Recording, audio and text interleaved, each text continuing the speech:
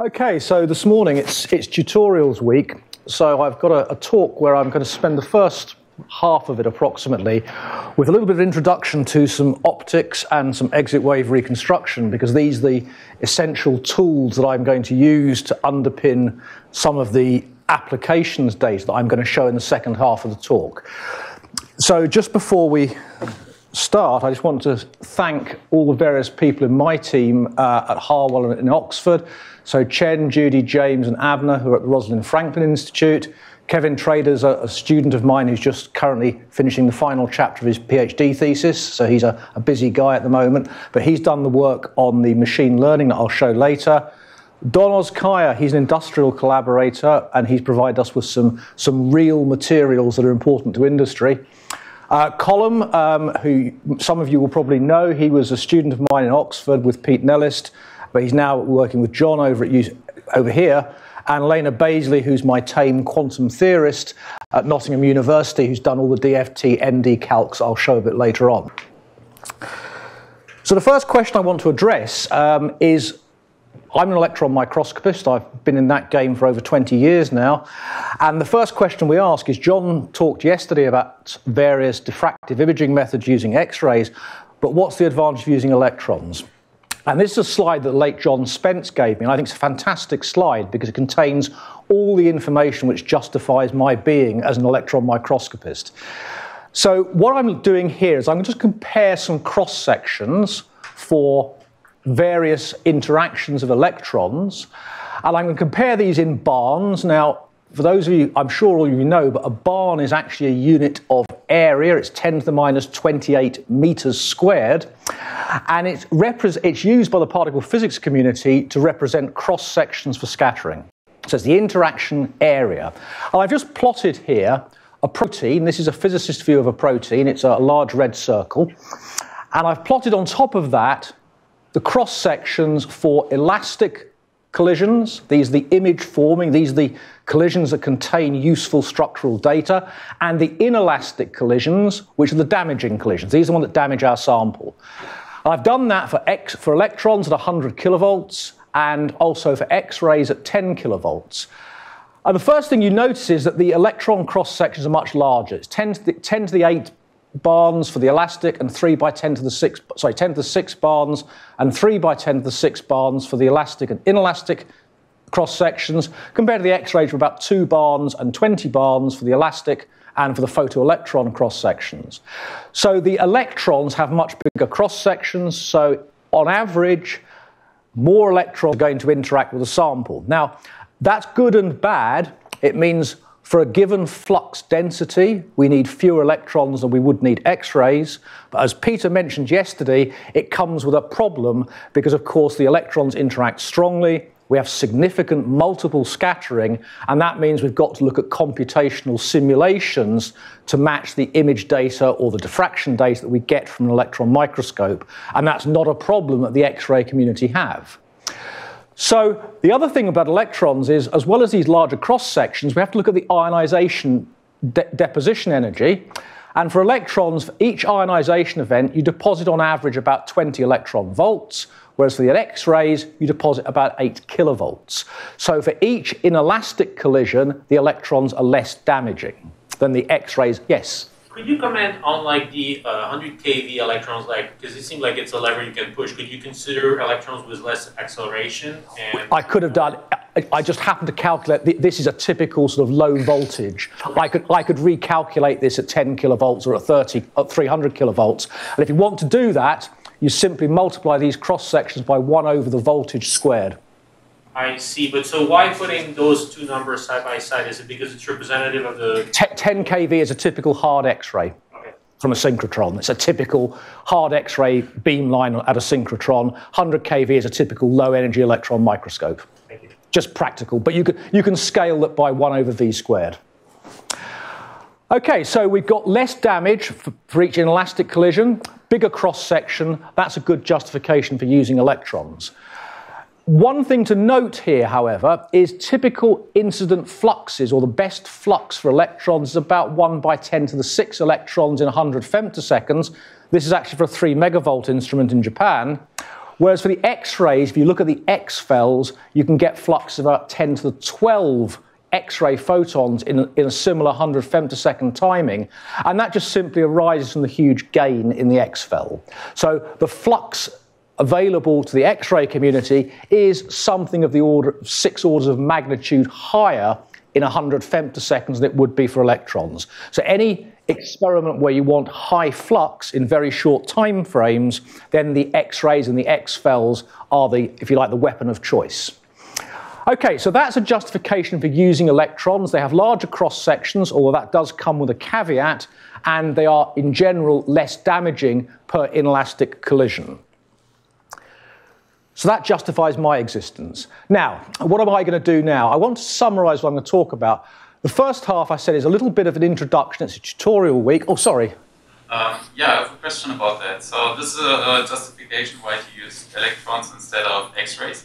But I'm not a physicist. What else could you use instead of electrons? Because I remember, I think you showed on Monday this graph of historical advances in resolution that you achieve in microscopy.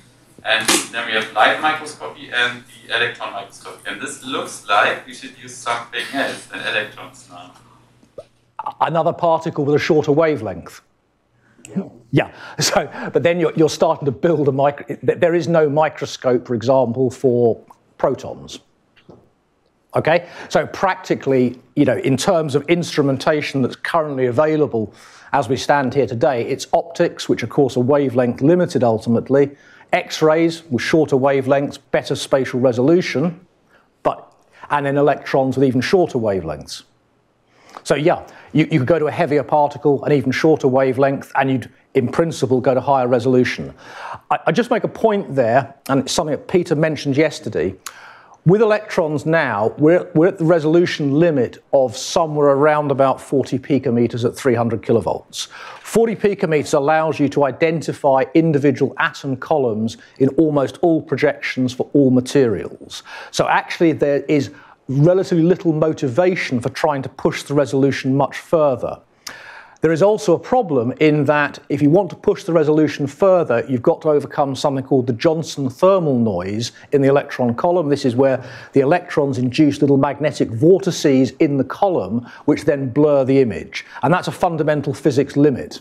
So actually, improving optics, I'll show you later, we're pretty much at the point at which there's no real advance to be made.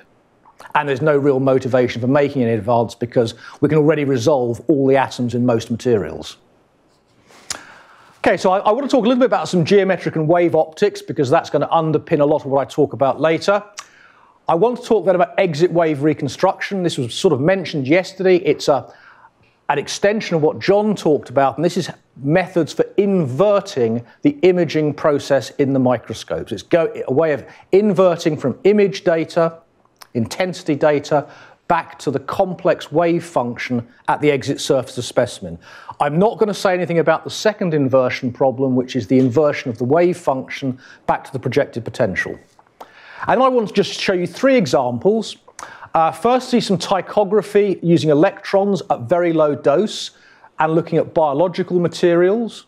So this is a way of designing strategies for phase-efficient reconstruction. So we want to make the most of all the available electrons. We want to ensure an experimental design that maximizes the structural data we get from a particular number, an electron budget. I want to show you then analysis of very high speed data. So this is very low signal to noise ratio data. And this is the problem of how much data can we extract from a very limited number of electrons. And this involves some machine learning. Finally, at the end, I want to talk about smart, sparse data acquisition and processing. So this is partly to reduce radiation damage, but also to make sure that all the electrons we have in the system are useful electrons rather than damaging electrons.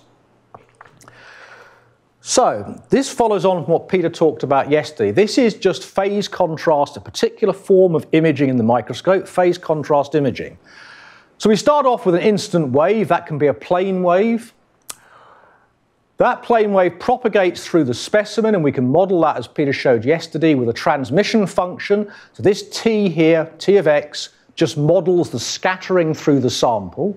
And I'm not going to say anything more today about the form of that function. Peter mentioned it in great detail yesterday when he was talking about the multi-slice algorithm.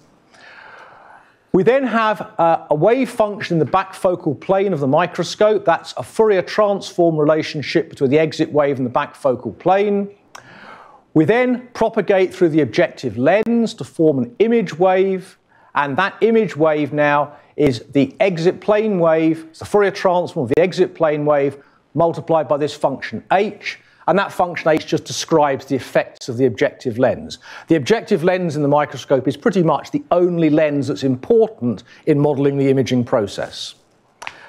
Take another Fourier transform, and then finally we record at the detector plane this intensity, just the square modulus of this image wave here, multiplied by this function MTFX, and MTFX just describes the modulation transfer function. It simply describes the blurring effects of the detector. So there are three, if you like, parameters we have to try and model. Firstly, the scattering, which Peter talked about. Secondly, the imaging, the objective lens, which I'm going to say something about. And also the detector becomes important because that introduces another blurring function. I haven't got time today to say anything about detection, but modern electron detectors are capable of single electron counting, but they do cause a blurring due to the spreading of the fast electrons in the silicon of the detector. Is the blurring kernel known? Is it convolutionally Gaussian or something? It is known. It's a great question. It is known. It's not a pure Gaussian. It's a hybrid of a Poisson distribution with a long tail. You can model it. You can do a scattering calculation for the fast electron through silicon. Look at the integral over all the paths the electron might take, and that will give you a numerical approximation to that blurring function. Well, it's not blindly blurring. It's not blind. Sadly, if it were, life would be so much easier. Well, blind, it would be harder. Yeah, but it's not a well-defined function, unfortunately. Okay, so part one is talk a little bit about some geometric optics. Now, I mentioned this on Monday. There is a problem with electron lenses. Whereas, I'm wearing a pair of glasses, which you can buy for a couple of $100 or less, depending on your budget. And these glasses you can control the aberrations to correct my eyesight by controlling the refractive index of the material, and you can grind the glasses to any arbitrary shape. With electron lenses, you don't have that option, unfortunately. And the problem is basically that for a round lens, the Scherzer theorem, this is 1936, Otto Scherzer published a paper in Optic, which showed that the spherical aberration and the chromatic aberration of an electron lens is always finite positive for lenses that are rotationally symmetric, so they're round, they have a static field, and they're charge-free on the optic axis. So there's no electrostatic component. These are pure electromagnetic lenses. And the problem is, objective lenses for conventional optics satisfy all three of those criteria. They are rotationally symmetric, they have a static field, and they have no electrostatic element. So in other words, typical electron lens will always have a positive, finite, spherical, and chromatic aberration. And no matter what you do in terms of stability or mechanical precision, you can't beat that problem. If you're interested, it actually arises from the boundary conditions for Maxwell's equations, which determine the shape of the magnetic field. So, in other words, you've got to break one of these criteria. Building in electrostatics is hard because you end up with very, very high field gradients. That's an engineering difficulty. Making the field pulsed has been attempted, but the problem is for electromagnets, the field is very strong. You have a significant inductance in the coil, so actually pulsing it rapidly is impossible. So the only choice you've really got is to break the rotational symmetry, and that's the basis of all aberration correction, is you introduce into the optical column some non-rotationally symmetric elements which compensate the inherent aberrations of the round lens. So here are some examples of some non-rotationally symmetric elements. Here's a simple dipole. A dipole just introduces a deflection to the fast electrons. They come in this side and they get deflected by this field. Here's a quadrupole. Now, a quadrupole is 4 poles, north-south, north-south, and that turns a round beam, a round focus, into a line focus. Here's a sextupole, that turns a round beam into a sort of three-pointed star. It looks like similar to the star you see in Mercedes-Benz cars. Here's an octupole, which turns a round beam into a four-pointed star. So the effects of magnetic multipoles are twofold. Firstly, they affect the shape of the Gaussian beam. But the second effect is when you combine these together, you get combination aberrations, and it's actually the combination aberrations which are used for the electron optical correction. So, non-round field is needed to circumvent Schertz's theorem. The first order effect just changes the beam shape, and the second order effects are used for the aberration correction. So here is an optical diagram of a typical corrector. This is one of the first correctors that was made available commercially. It's based on a number of elements. Here's the objective lens of the microscope. Remember, that has a spherical aberration. It has a transfer system here. It's a pair of very weak round lenses. It has a long hexapole element, another transfer doublet, and a second hexapole element. And what this does is the aberration, the first order aberration of this hexapole element, if you remember, turns a round beam into a three-pointed star. So you can see here, here's just a plot of the beam, here's the round beam coming in, and at the first hexapole, it's turned itself into this threefold symmetric shape. This second transfer doublet simply inverts, it's got a magnification of -1, it inverts the star from the first hexapole into the second hexapole. So in other words, it ensures that the hexapoles are anti-symmetric with respect to each other. The first one has makes a star that points upwards, the second one makes a star that points downwards. So the first order aberrations of these two hexapoles cancel each other out. But the second order aberration of a hexapole, a long hexapole, is a negative spherical aberration. So the basis of this corrector is we cancel the first order aberrations and utilise the second order aberrations to compensate for the positive CS of the objective lens. Now, I showed this slide before, but I think it's important just to look at the scale of the problem. So this is, you saw this on Monday, this is a photograph actually taken with my iPhone, but then rescaled to the aberration coefficients that you would see in a typical electron lens. So I've taken the optical coefficients and scaled them. So this is before correction. Paul's in the back there. You can see actually there's the Ronchigram in the middle of this. And if you compare that to the original photograph, it's my iPhone photograph of the Houses of Parliament in London at night time, you can see just how bad uncorrected electron optics were. So really, this was the problem I showed in that graph that you mentioned, whereby for a long while we were typically at something like 100 lambda or worse limit in terms of resolution before correction. We're now at something of 20 to 30 lambda after correction. And you might ask yourself why it's taken quite so long. I mean, Schertz, we knew about this, we knew the maths and the physics behind this back in 1936. The first correctors didn't come on stream until 1997. So it took the best part of 61 years to actually get a practical solution. And the reason for that is quite simple. It's an engineering problem. If you want to have a 78 picometer resolution, and you've got an objective lens with a focal length of 2 millimeters, that's typical for most microscopes. Your beam width in the lens, you can do a simple geometric calculation, is 62 microns in the lens field, and your corrector has got to shape that wave field to 5 picometers over a 62 micron distance. Now, that is, as I showed on Monday, same as engineering a surface, a flat surface, which is roughly the length of the African continent, with a height variation of about 7 centimeters. So it's a very, very severe practical engineering tolerance limit. And the tolerance is all set partly by the mechanical engineering, but also set by the stabilities of all the current and voltage supplies in the corrector elements. Yeah? So I have a question about, so it seems like some aberrations can be corrected computationally. So like, is there a scale where things can be corrected computationally and then another scale where they have to be corrected in hardware? Like, you can measure all the aberrations computationally, and you can adjust for them. I'll show you in a minute. Adjusting for them doesn't actually solve the problem of increasing the resolution. Okay, we'll come on to that. We'll talk about wave optics and what the effects of these aberrations are on the image. But essentially, you can think of the aberrations as functions of confusion. They pollute the image, but they also introduce zeros. Okay, so they remove data as well as corrupting data.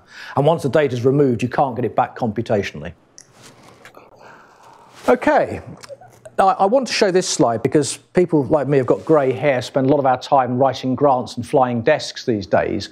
You can introduce a figure of merit for any optical system, very general figure of merit, and it's just simply the diameter of the primary optical element divided by the precision to which that optical element can shape the wave field. Now, I've got two optical systems here.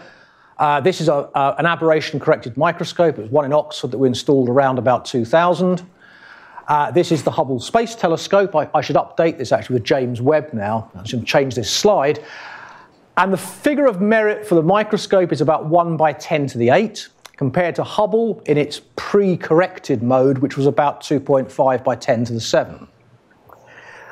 But now, of course, you've got to expand this. The cost of the microscope is about $3 million. Hubble Space Telescope about $2 billion. And so you can introduce here a value for money index. And the value for money index for the microscope is about 33. For the Space Telescope, it's a 0.0125. And when you go to DOE or NSF for funding, then you can tell them that actually electron microscopes are much better value for money than space telescopes. Is that figure of merit about the same for all optical setups? It depends on how precise the lens is ground. And you remember when they flew Hubble the first time, there was actually an error in the primary mirror.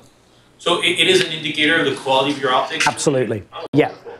It's an indicator of the quality of the optics. And of course, the quality of the optics depends on the precision, but also the diameter. It's really hard to grind a mirror the size of, well, you've seen James Webb's mirror. The precision on that is, unbelievable. Whereas grinding a pair of glasses this size is a simpler issue. Okay, I want to move now from geometric optics to wave optics, because wave optics are the things, is the framework which describes how these aberrations affect image quality and image data. So let's just look at a very simple aberration. I've got here a plane wave illuminating my sample, and the diffracted wave is a spherical wave. That spherical wave here passes through a perfect objective lens, and it reforms a point on the detector plane. So it turns a point back into a point because the lens is perfect. So that means you're changing equations. Sorry? You're changing equations when you move from... Yeah, I'm changing the framework, Stan. So geometric optics looks at the ray paths. I know about that. Yeah. The wave optics, I'm going to show you now, talks about the effects. It frames the aberrations in terms of the effect they have on the phase contrast image. So it's not solving Maxwell's equation. No. No, we've moved into a completely different way of describing the aberrations now. So this has no relevance to the design of the optical components. It has relevance to the effects of the aberrations on the image. Okay. So there's my perfect microscope, point to point. Here's a real microscope, and I've introduced here an aberration. And what I've done is I've defocused, I've weakened the lens, so I've now got a defocus introduced. Now you can see my point object is now imaged on my detector plane as a disk. Now we can quantify that by looking at the difference between the ideal spherical wave field, that's this black curve here, and the so-called aberrated wave field. So it's the difference between the true wave field and the ideal wave field, and that gives us an aberration coefficient. That gives us a set of aberrations. So the aberration I'm talking about now are just the difference between the ideal wave field for a perfect lens and the true wave field.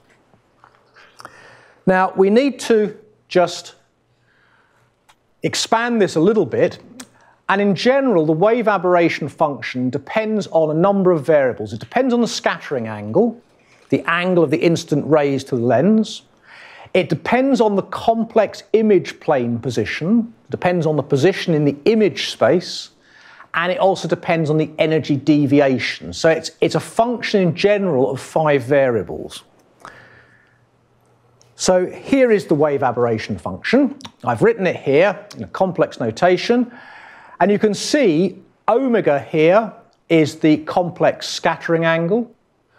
W is the complex image plane position. And E is the energy deviation. What delta E over E0 is the energy deviation, where delta E is the energy width and E0 is just the primary energy.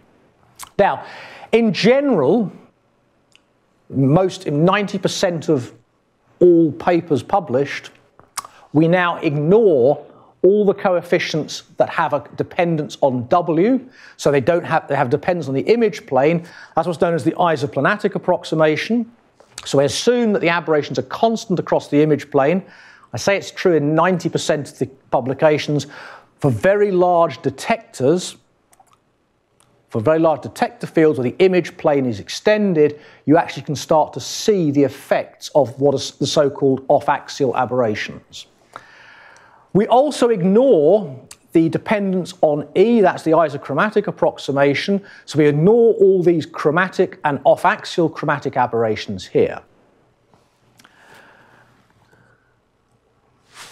Now, it's useful to recast this expression into polar coordinates because it gives you a better feel for what the aberrations look like. So here's my diagram showing the ideal wavefront and the aberrated wavefront. I've written that out, I've expanded out now in polar coordinates, and I just point out some of the terms. You will notice that every term has a dependence on K, that's the scattering angle, and it also has an azimuthal dependence which tells you about the shape. So here, for example, is defocus. It depends on the square of the scattering angle, but it has no azimuthal symmetry, so it's circularly symmetric. This one here is what we call a two-fold astigmatism. So A1 is the coefficient of that two-fold astigmatism, tells you how strong the astigmatism is. It's a square dependence on the scattering angle, but it's now got this cosine term here, which shows you it's 180 degrees symmetric, so it turns a point into a line. There's my friend, the three-fold astigmatism with its three-fold rotational symmetry. There's my spherical aberration, C3 here, which now you notice has a fourth dependence on K. Now, what's the effect of these aberrations? Well, each one of these aberrations, or taken together as a sum, introduces a phase shift. You remember in my model of my electron-optical column, I said we have to model the objective lens, and what the objective lens does is it introduces phase shifts.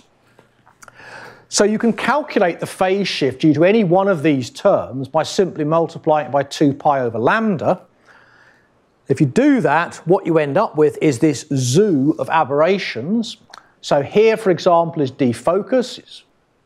Here is a two-fold astigmatism. Here that's a coma. There's a three-fold astigmatism, a CS, fifth-order CS, etc. So all of these aberrations have an azimuthal symmetry and a radial order, that's the scattering angle dependence. And each one of these introduces a phase shift. So the sum of them all in my aberrated lens introduces a phase shift, an unwanted phase shift into the image. In my phase contrast imaging, what I record is an intensity that comes from the interference of the beams coming out of the specimen. But now I've introduced this polluting phase shift, that's back to your question, this polluting phase shift which scrambles all the phases and hence gives me data that no longer represents the structure of my material in projection. So there's just a few, I've just taken out the round aberrations here. You can see that's a spherical aberration, this is a fifth order, that's a seventh order spherical aberration. You can see between going from third to fifth to seventh order, the difference is the dependence on the scattering angle. So the seventh order one has well, it's not even on this diagram, has a seventh a seventh power dependent on scattering angle. This one only has a third power dependence on the scattering angle. Yeah? What's the reason why we usually don't call the defocus a first order or zeroth order spherical aberration, but defocus is just for historical? It's purely a historical. You could call it a first order spherical aberration, but I think defocus has become known in the folklore by now. Okay, so here is a modern, I showed this on Monday, here's a modern corrector from the Neon company. So a significant piece of engineering, electrical and mechanical engineering. This actually has it's a 19-layer corrector. It's got 6 quadrupole sextupole stages and 3 quadrupole octupole stages. And in fact, it now minimizes or corrects for all the 5th order aberrations, all the C5s. It minimizes some of the 7th order aberrations, and itself it has a very low chromatic aberration coefficient. Now you can actually improve this by introducing some electrostatic, this is purely electromagnetic. If you put electrostatic elements into these correctors, you could also correct the chromatic aberration. I haven't got time today to show you the diagrams for those. They become hideously complicated very, very quickly, but you can now get microscopes, electron microscopes, which have both spherical aberration or axial aberration correctors and also chromatic aberration correctors. But the chromatic aberration correction requires an electrostatic field. Now, the last part of the tools I want to talk about today is exit wave reconstruction. And this is very closely related to what John talked about yesterday. So this is an inversion problem. Remember, what we record is an image intensity. So the image intensity records a real function. So we record an image and we've lost all our phase information. So in the forward process, we start off with an exit plane wave function, which is complex.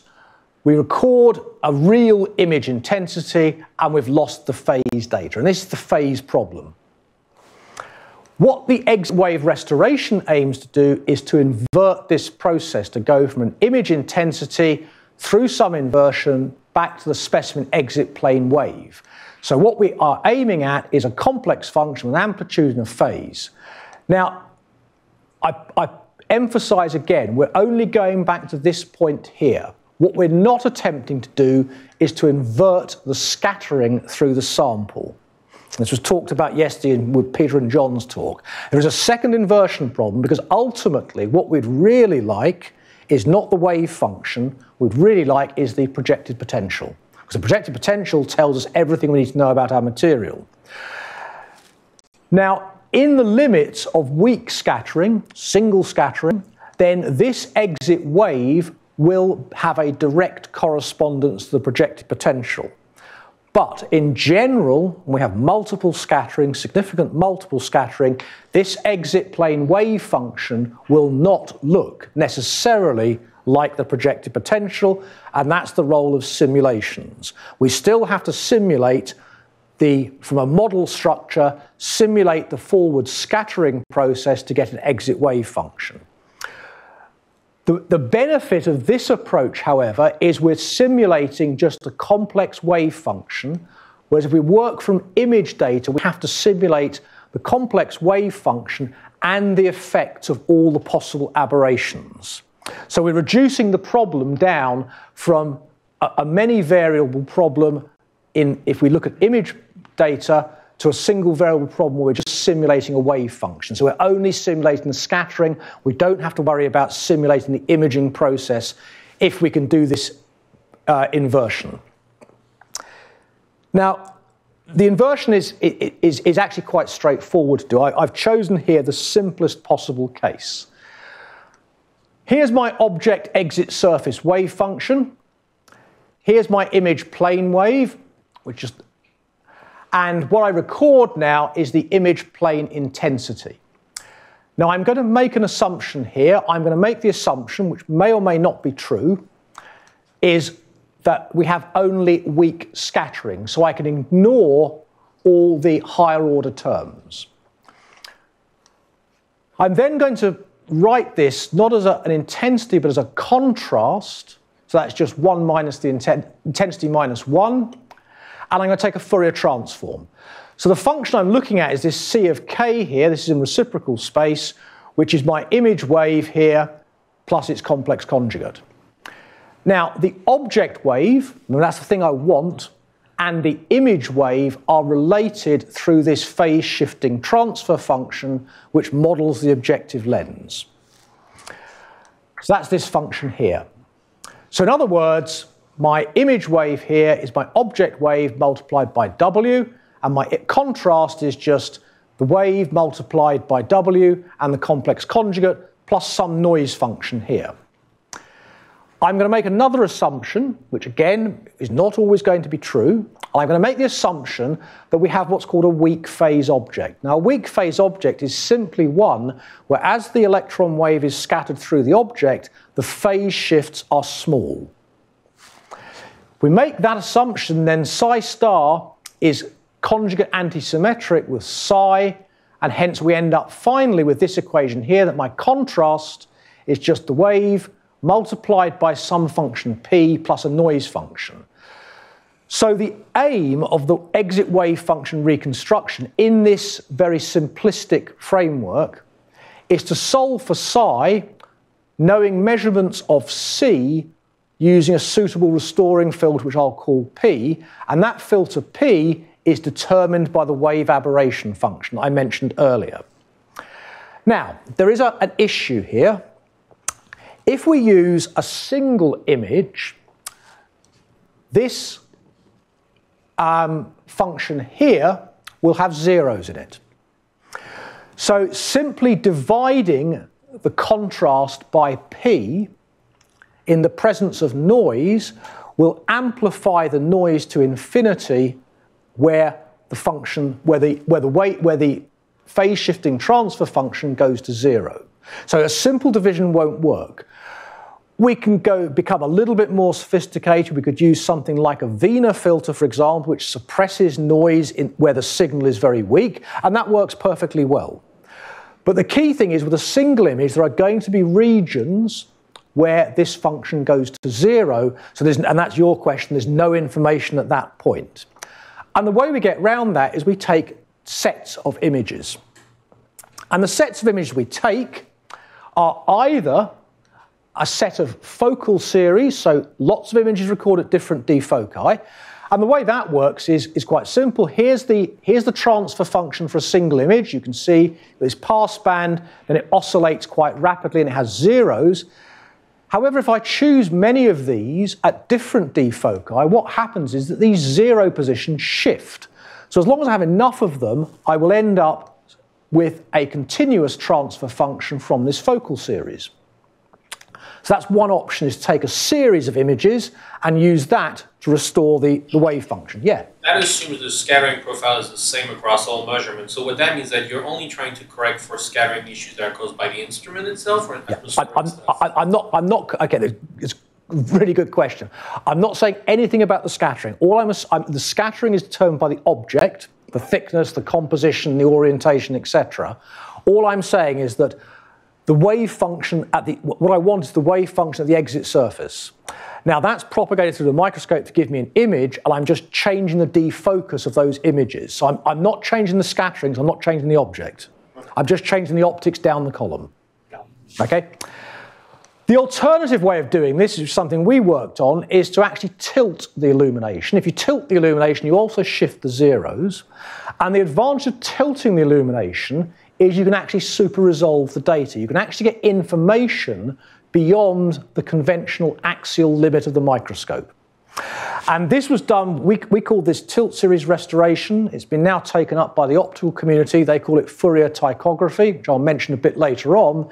And in the optical world, it's actually a very nice experiment to do. All you do is you have a microscope where instead of having a single illumination source optically, you have an array of point sources. So an array of lasers, even an array of LEDs, and you light up or illuminate the object from different points in that extended illumination source, which effectively tilts the illumination. And that gives you a super resolution optical microscope very cheaply.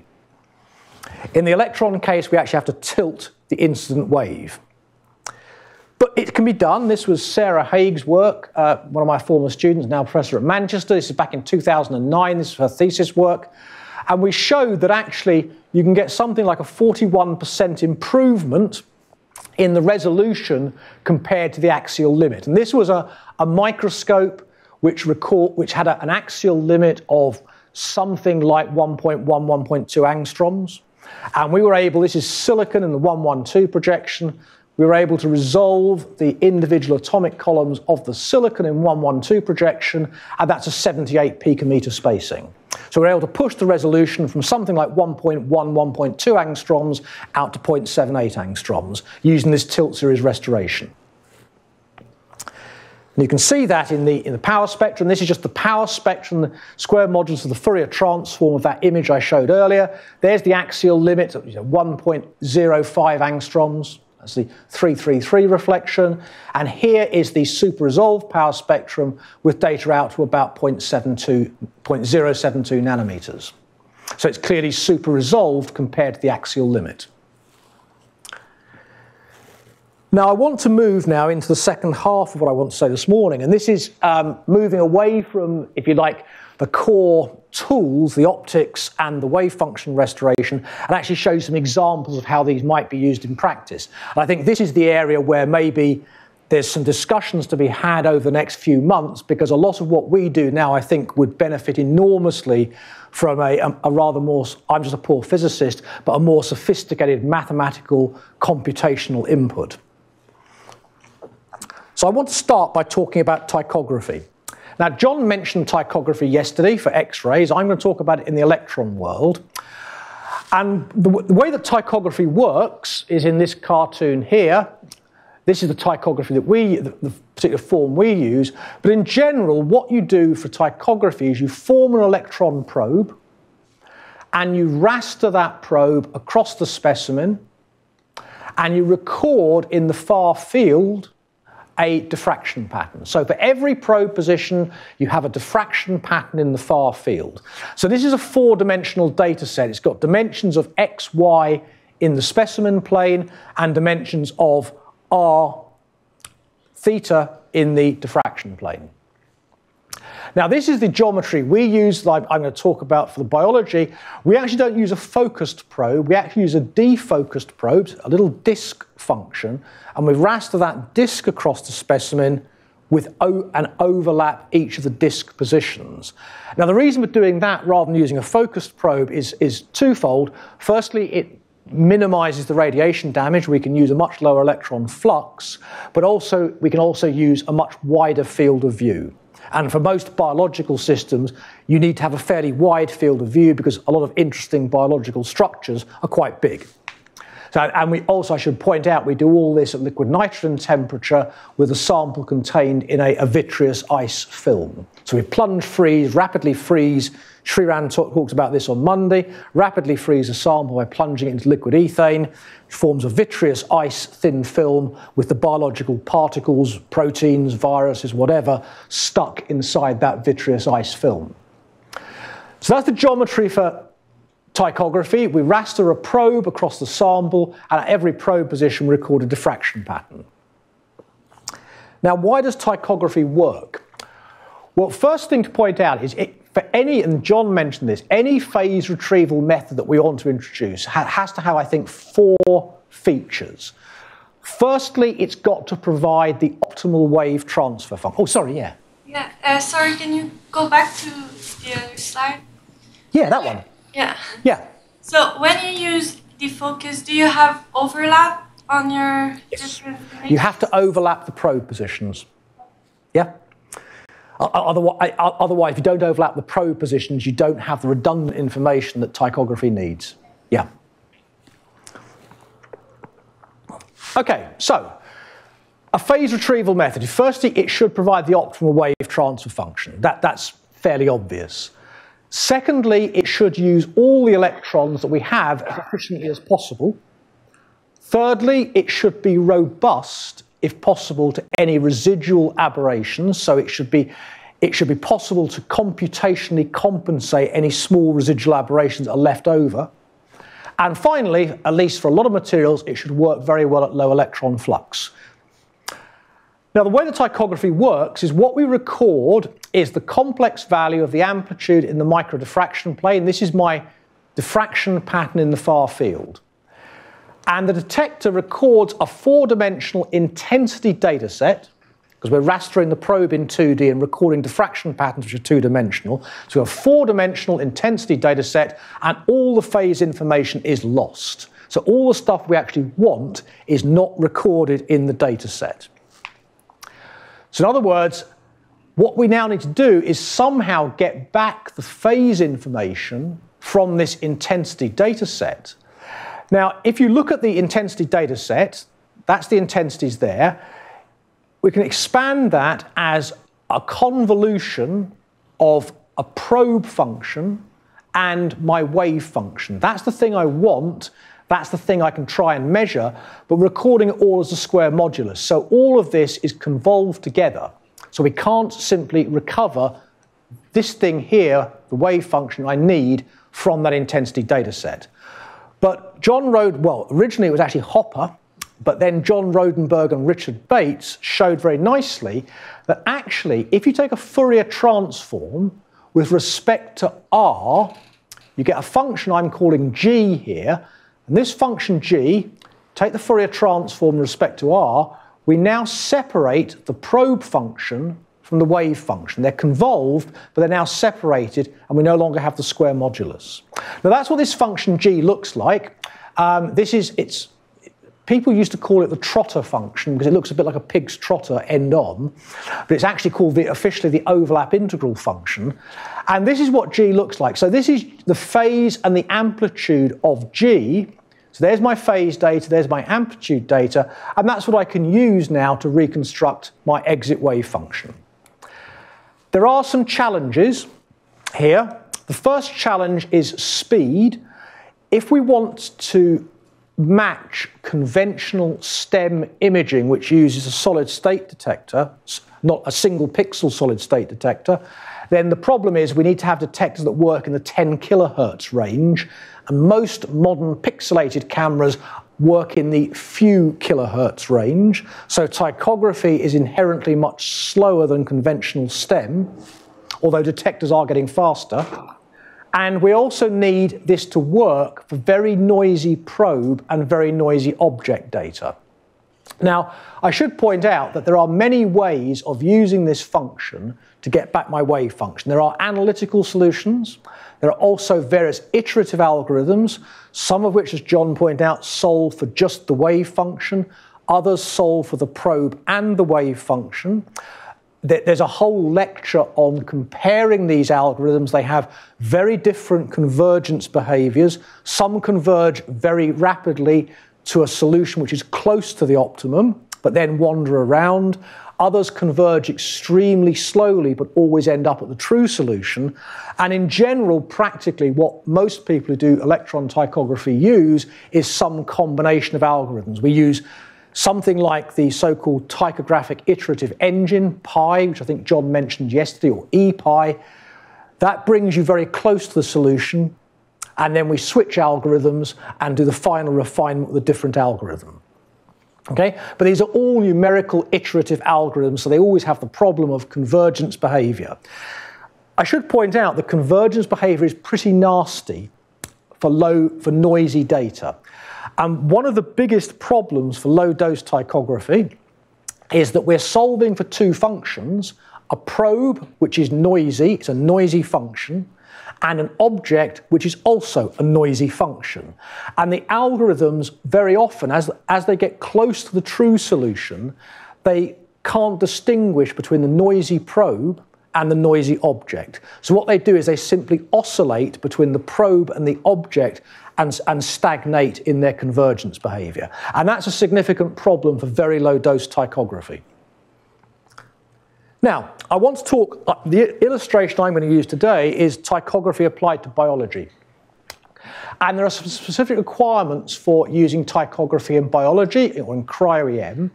Firstly, it's a very low dose acquisition.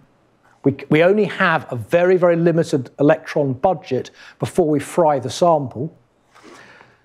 Secondly, we have to do the aberration measurement under these very low dose conditions. which means we're measuring very noisy data to fit our aberration function, so it's an imprecise fit.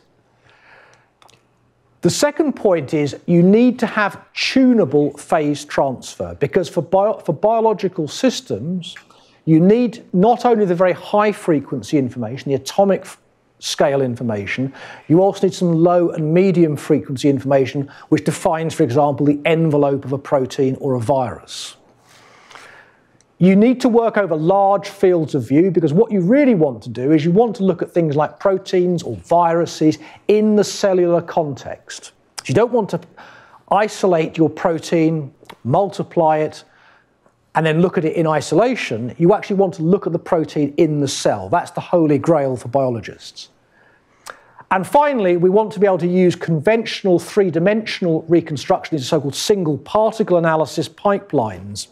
This is what Joachim Frank's contribution to the 2017 Nobel Prize was for, developing these single particle algorithms where you take two-dimensional data, you classify it as a function of orientation, and use that to reconstruct a three-dimensional object. So, here's an example of some cryotychography in biology. I've got two examples here. This is a rotavirus. It's a so-called double-layered particle. It's a virus with little spiky bits. It's not unrelated to SARS-CoV-2. And here is the tychographic phase at 22 electrons per square angstrom. For all the materials science in the room, this is a vanishingly small dose. Materials science, we would use typically a few thousand or a few tens of thousands of electrons per square angstrom.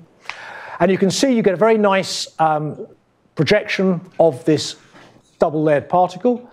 You get the same thing actually at 11 angstroms, and even down at 5 angstroms you can still make out most of the structural features. The important feature on this rotavirus is actually this so-called VP6 trimer. It's a little spiky thing that sits on the surface of the virus, and that's how it infects you. And that VP6 trimer has a spacing of 8.6 nanometers. You can see even in this data here, if I take a line profile just through this section here, you can clearly see that that trimer is still resolved, even at 5 electrons. This is an immature HIV virus-like particle. And here, the key features are this so-called GAG protein and this double lipid envelope. And you can see clearly both of those. I've just blown this one up here and false colored it. You can see the double layered envelope, and you can see this GAG protein inside it. You can see the same sort of thing at 11 angstroms. In this case, down at 5 angstroms, you can just about make out the double layer envelope, but you can't really resolve much about the GAG protein. So what that shows is that tychography at very low dose for biologists does work. Now, I mentioned earlier this desirability that we should be able to change or bandwidth tune the transfer in a tychographic experiment. And the way we can do that is simply by changing the convergence angle. So in tychography, if you change the convergence angle of my probe, change alpha here, what you do is you shift the transfer function. This is the experimental transfer function for a convergence angle of 1 millirad, 5 millirads, and 10 millirads. The defoci are different because these have been set. So as you change the convergence angle, we keep the spot size, the probe size on the sample the same. And you can see now you can tune the transfer function to low frequency, medium frequency, or very high frequency by simply changing the convergence angle. And notice the tychographic transfer function doesn't have any zeros. It's always 0 at 2 alpha over lambda, but other than that, it's always positive.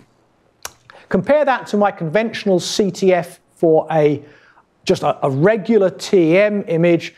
You can see here, if you change the defocus, you can extend the low frequency information, that's the red curve here, make the defocus much smaller, you get all the high frequency information, but the problem is this transfer function is oscillating like crazy.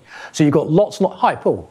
Angus, are those data on the top there experiments or calculate? No. Is that why there are all those wiggles? It's experiments at 20 electrons per square angstrom. So it's super. So by comparison to what we're used to for in materials, this is basically looking at something very, very faint through a dark window. Most of the structure there is noise. It's just noise. Yeah, it's reconstructed noise. Good. Thank you. So you can see here the problem with conventional TEM is you can enhance low frequencies, and that's in fact what most structural biology data does, but you pollute all the high frequencies with these zero functions. That's not a problem with tychography. So what we've tended to do recently is we take advantage of this, and we also take advantage of what we call biological homogeneity, and all that means is, as Sriram said, is that if you have a virus particle, one virus particle is, to a very good first approximation, the same as every other virus particle of the same type. So biology is nice and homogeneous. So what we now do is record data at different convergence angles, and then we Fourier sum the data together to get an ultimate wide bandwidth reconstruction. So for example, we take low convergence semi-angle data, so this is emphasizing all the low frequency information. We take medium and we take high, and for the low frequency data we just run, and medium and high, we simply run that through a completely standard workflow that the structural biologists use for single particle analysis. The only difference is that rather than feeding image data in, we feed the tychographic phase in at different convergence angles, and that gives us three-dimensional structures at low frequency, medium frequency, and high frequency. We Fourier synthesize those together, and what we get is an ultra-wide bandwidth map. So you can see here, we've got all the low frequency information, but superimposed on that is all the high frequency information. And for those of you in the front, you may be able to see that these little trimers on the surface actually have the right threefold symmetry. So here's that data again, just displayed in a slightly different way. Here is the original phase data. You can see at 1 milliradian it looks very blurred because we're emphasizing all the low frequency stuff. At medium and high frequencies, you get more high frequency, and you get the smaller structural features appearing. But there is a problem, and that is as you open up the convergence angle, you get higher and higher frequency information, but the contrast goes down. So the big challenge in this area now is to develop smart methods for correlating or aligning data with very low contrast. So here are 3D reconstructions. That's just a cross-section through them. I show that because it just illustrates nicely. There's the low frequencies, the medium frequencies, the high frequencies. And here is actually just an enlargement of the density map for that VP6 trimer. See at the low convergence angle data, it gives you the envelope at about 37 angstrom resolution. As you increase the convergence angle, you start to pick up the high frequency data, and at 5 millirads, you've got this 18.3 angstrom data, which clearly shows this threefold symmetry. Just for comparison, here is the conventional TEM image or reconstruction of that trimer. You can see they're very, very similar.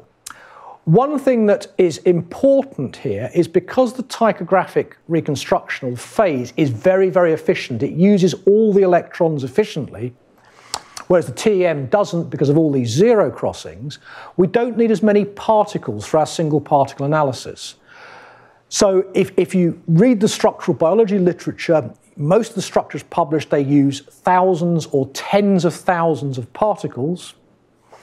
We, in this case here, for this reconstruction here, we used a few hundred particles between 232 and 318. 232 was for this reconstruction, and the other ones had a few more particles. So we're using a few hundred particles, not a few thousand particles. And that's very useful because it means you don't need as much material. So you don't have to extract and replicate your biological material. You can actually look at it at the sort of concentrations you find in cells.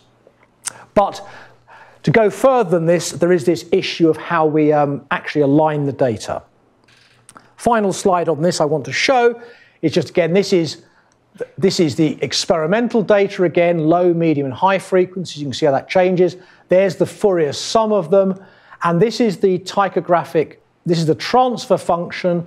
So you can see you get some information here from the low frequency, some from the medium, and some from the high frequencies in this beige thing here. The reason that these are different heights is that in the low frequency information, all of the electrons are contributing to a very small bandwidth. As you extend the convergence angle, they contribute over a larger bandwidth, so the heights of these are not quite the same. Now, I just want to throw something out there, and this is a simulation. So this is a simulation of, this is apoferritin, so a standard biological test sample. It's a multi-slice simulation, and from the multi-slice simulation, we've calculated the tychographic phase, and we've calculated at a convergence angle of 15 milliradians, so a bit bigger than the one I showed earlier. But that's a convergence angle that's actually very, very easy to obtain in a modern aberration-corrected instrument. We can actually end up with convergence angles of 140 milliradians. Now, at 15 milliradians, we actually get a resolution of about 2 angstroms. So we can actually start to see the individual protein chains making up this big complex. The problem we have is that experimentally, when we open up the convergence angle, we don't actually get that level of resolution at the moment. And the reason we don't get it is there's some sort of incoherent blurring which we believe is due to charging. But we don't have a model for the charging. So I throw it out there. If anyone can come up with a suitable model for charging of essentially vitreous ice, then that might actually help us try and push this resolution out a lot further. So I throw that out there. Finally, I want to show you just a cell, or a bit of a cell. This is actually an adenovirus infected cells. This is very wide field tychography, 27 electrons per square angstrom over a field that's a couple of microns by a couple of microns. And you can see here now that you can see some adenoviruses that infected this cell. There's a vacant vesicle here, some transport vesicles, and even some free ribosomes down here. So you can start to see all the components, all the cellular components recovered fully quantitatively with the tychographic phase. Now, I have to add here a health warning. And the health warning is, this is a very difficult experiment to do because the field of view is huge, and this experiment was actually carried out with 4,000 by 4,000 probe positions. So it requires extreme stability, or alternatively, it requires a model to deconvolve the probe drift and jitter in this experimental data set. Yeah? And how long does it take to... I forget what the exposure was for each probe position. Probably for each probe was something like 100 microseconds, maybe a millisecond, of that order. So, again, models for deconvolving probe drift and jitter will make this experiment considerably easier, and possibly can even extend out to wider fields of view. And that's really what the biologists want to see. They want to see cells in an infected state, not just the thing that infects the cells. Okay, just talk a little bit about machine learning. And I want to talk about two areas. Firstly, some defects in graphene that I mentioned on Monday, and also some catalyst dynamics. So, we're interested in defects in graphene, and Chen Huang is one of my staff members, developed some very nice machine learning codes for looking at defects in graphene. The first problem, and it's a problem generally with ML AI methods in electron microscopy, is there's a scarcity of experimental ground truth data. So you can't really rely on networks that have to be trained by experiment. So what Chen did was took a piece of pristine graphene and recognized that you can actually form all graphene defects from three very simple geometric operations. Either you can make a vacancy, you can add an extra atom in, or you can have a bond rotation, a so-called Stone-Wales rotation. He did this, he generated millions of defects in large sheets of graphene from these geometric operations, just applying them at random, fed that into a neural network to predict and used that neural network to try and identify defects in experimental data, and it failed completely. And the reason it failed completely is doing it geometrically, you end up generating lots of unphysical defects, so you train the network to recognize things that don't exist in real life. To overcome that, what he then did the same thing, introduced the geometric defects, and then ran that graphene sheet through a molecular dynamics relaxation problem and used that to simulate images. So now what we have is a sheet that only contains physically sensible defects. Here I showed this on Monday. Here's the output. There's the original input data run through the network, and the output from the network is just the atom positions. And this is just a color-coded sort of mesh diagram of these defects. Now, the ones I want to look at in a bit more detail quickly are these three here, the so-called, what I call the butterfly defect and the flower defect. And the butterfly defect can exist along two different zone axes, or two different mesh axes in the two-dimensional mesh. What we measure experimentally is the lifetime of these defects, and we know the electron flux, so we can calculate the average energy for these transitions. And you can transition from a dye vacancy to a flower to a butterfly. These are reversible processes between the dye vacancy flower and the flower and butterfly. And there's also a route that goes straight from the dye vacancy to the butterfly and backwards. And all of these are just mediated by simple bond rotations that turn 6-member rings into groups of 5- and 7-member rings.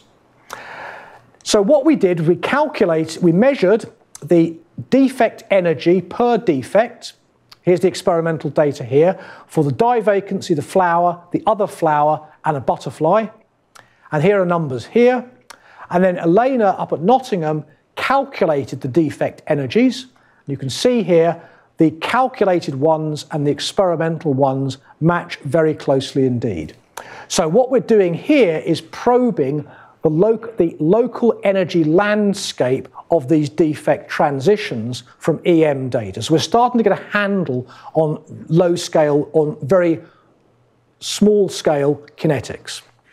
I should point out, this is a good data reduction problem. We started off with 2 million images, and what we ended up with was 4 numbers. So we got from 2 million images all the way through to 4 useful numbers. Right, very quickly, I want to talk a little bit about catalysis, and then I'll stop. Kevin has been working on networks for identifying catalyst nanoparticles, and this is a big industrial problem. This is the exhaust catalyst from a Mercedes car. This is a typical EM image that we all show in our papers. This thing weighs about 1 kilo. This thing has about 7 nanoparticles in it. And what we want to do is handshake across these two enormously different length scales. Here is some typical image data. This is recorded now at 0.5 millisecond per frame, 70 microseconds and 20 microseconds. You can see the problem. At 0.5 millisecond, you can clearly see the catalyst particle sitting on its support.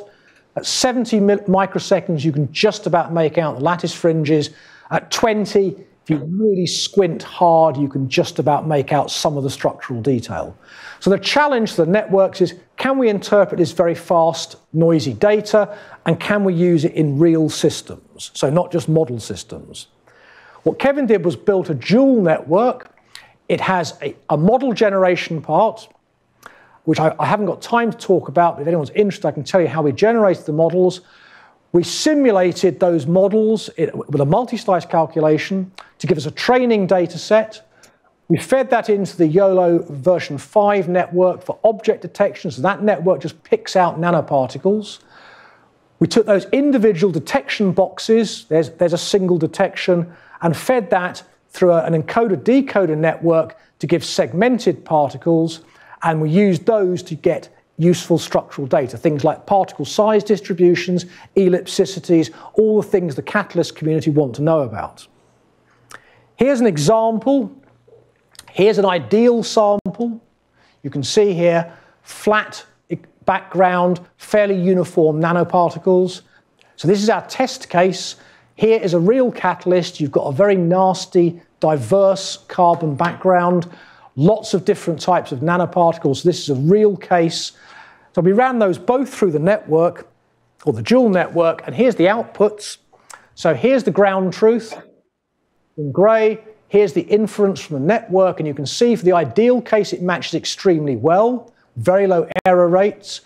For the real catalyst, of course, the ground truth and the inference are not quite as close. You've got larger errors, but these errors are still acceptable if you're trying to measure useful industrial properties, because we can do this for millions or tens of millions of images, and that gives us enough confidence to handshake that data with the typical sort of large broad beam data that the catalyst community take. So it does go some way, even under these error bars, to providing useful data for the industrial case. I've only got a couple of slides. I want to show you just, this is Colm O'Leary's thesis work, and this is I talked about on Monday briefly. This is working in a binary counting mode. So this is actually the bright field disk that we use tychographically. Each of those little spots a single electron hit. And we can use even this very, very low dose sparse data to give us a very good tychographic phase reconstruction. And that's just an illustration of just how efficient tychography is at recovering the phase data. Anyone fancies moving over to Oxford? I've currently got a vacancy for a permanent staff member position at the Rosalind Franklin Institute, looking at a chromatically aberration corrected microscope, which will be delivered sometime early next year. Anyone's interested? I'm around all today, but unfortunately I'll leave tomorrow morning. Okay, thank you very much.